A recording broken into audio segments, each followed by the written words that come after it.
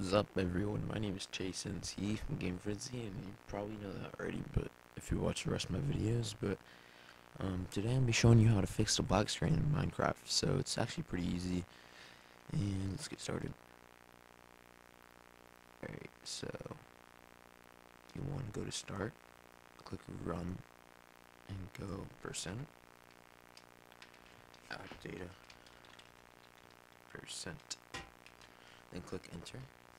For Windows 7, there would be a rolling folder. You would just click on that and then click on .minecraft. But if you're Windows XP, then you just do what I do.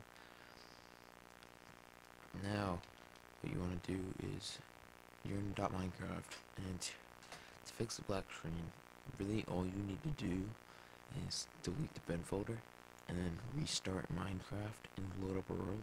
So, or you could just take this bin folder and drag it out. But then if you try to put it back in, it would black screen again, so I suggest not doing that. Just delete it and get it over with. But I'm not going to delete it right now because I don't have a black screen, and I have some mods, and I don't really want to reinstall them. But yeah, this will delete your mods, so you will have to reinstall them. But it's actually pretty easy to do that. So if you don't know how to do that, just check out one of my mod install tutorials. So that's pretty much it, guys. Thanks for watching. I hope this helped you. Bye.